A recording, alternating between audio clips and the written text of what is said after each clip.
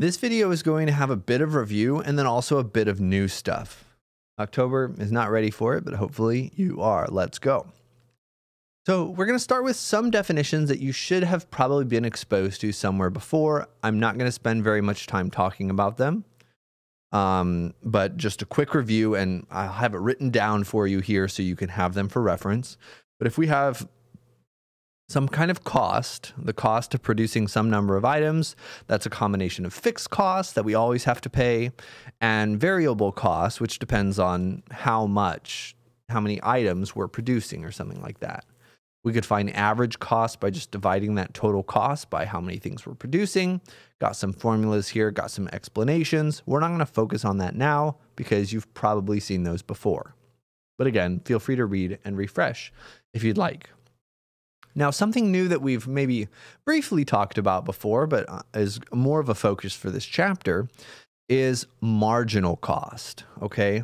So marginal cost when we're producing Q items is just the cost of producing the next item, okay? So if we're producing 50 items, the marginal cost will just be how much does that 51st item cost? How much more would we have to pay if we wanted to produce one more item? You could write it with this formula, right? What's the total cost of the net of 51 items, if you will? And how different is that from the total cost of 50 items? You can see then that the difference between those total costs would get you just the single cost of that one item. Now, usually this is really messy to deal with. And so a lot of times, and going forward in this class, pretty much all the time, we're going to approximate the marginal cost just with the derivative. And the book kind of goes into talking about why this is an appropriate approximation.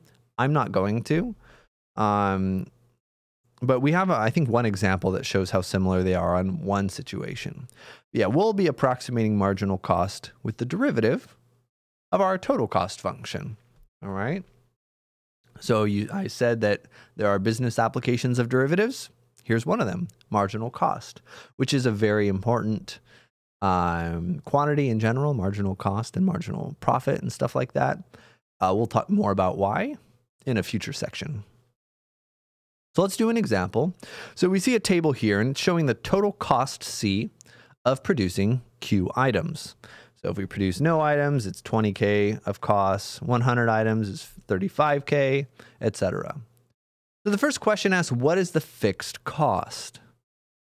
Remember, the fixed cost, total cost is a combination of fixed costs and variable costs. All right, so the fixed cost is just, well, how much, I like to joke and say it's how much do we have to pay for existing? But that's kind of a sad way of phrasing it. Fixed cost is just, remember, how much do we have to pay even if we don't produce any items? Okay, what are the costs that we have to pay all the time, regardless of production? And you can see right here that even if we don't produce anything, we have to pay 20K. All right. So here we go. Maybe that's, a combination of rent or salaries or some other things. But here it's going to be $20,000. Part B, when 200 items are made, what is the total variable cost? So 200 items is right here. And remember that our total cost is just our fixed cost plus our total variable cost. So it's asking, right? It's asking for what total variable cost is. Well, we know at this point, I didn't give you anywhere to write this. At this point, we know the total cost is 45K. We just said the fixed cost was 20K. So that immediately tells us, pretend that says TVC. That immediately tells us, right, the total variable cost is 25K. All right, and that'll be our answer for this one right here. And then the other part of part 2, what's the average variable cost? Again, that was one of those things we didn't talk too much about.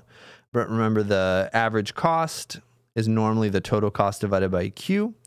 And you could find average fixed costs or average variable costs doing the same thing, just dividing by how many we're producing.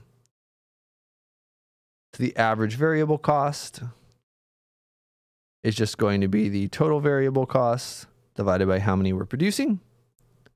We said that was 25K. And we're producing 200 items. Divide that out and you'll get, I think, 125. Let me double check that. 125 is what I think. 25,000 divided by 200 is indeed 125. And then what are our units? Well, we have total variable cost, which was in dollars. Q, which is the number of items. So the units are just dollars per item. If you have a fraction, the units also get divided in the same way that the numbers get divided. So this will be dollars per item, which again should make sense conceptually. If someone's asking what's the average cost, saying $125 per item makes sense. Okay, how much does each item cost on average? $125. What's the average cost? 125 bucks per item. Finally, we're going to look at letter C. When 200 items are made, estimate the variable cost. Sorry, the marginal cost.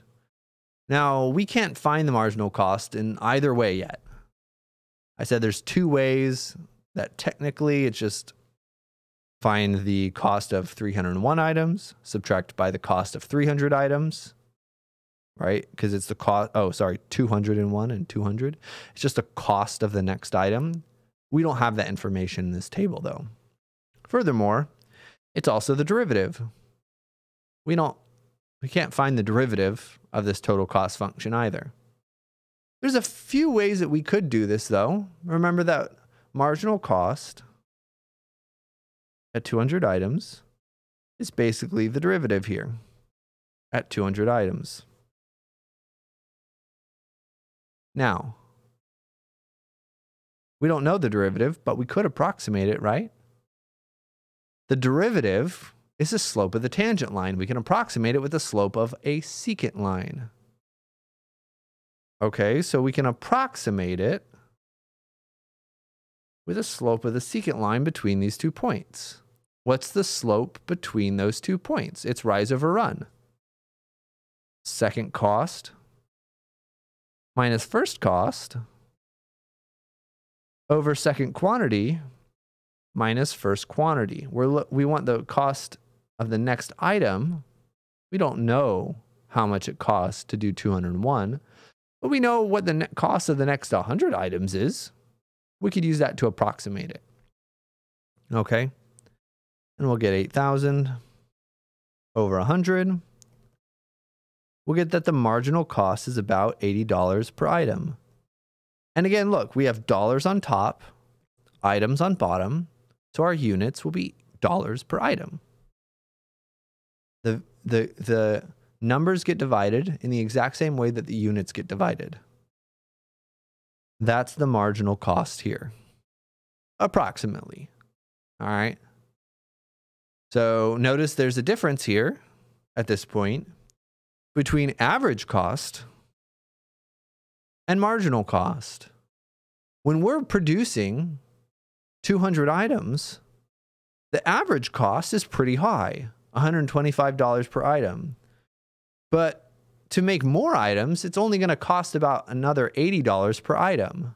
So you can see between these two quantities that our actual cost efficiency of production, that's not the technical term, but essentially the efficiency of production is going to be increased.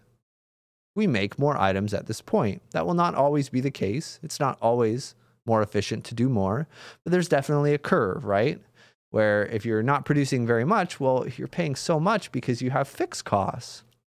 And then usually if you start producing too much, right, you get bottleneck on some things and you won't be able to produce as much. You're gonna have some waste, or you're gonna be straining your capabilities and your equipment or your labor, stuff like that. Okay, so usually there is a sweet spot, which again, we'll talk about later on in this quarter. Okay, so that's an example of some business applications and marginal cost, total cost, fixed costs, etc. We got more business applications, more review, and more new things in the next video. So please let me know if you have questions. Again, some of this stuff you might want additional review on. That's fine. Take a moment to do that review if you would like and ask me questions where you have them.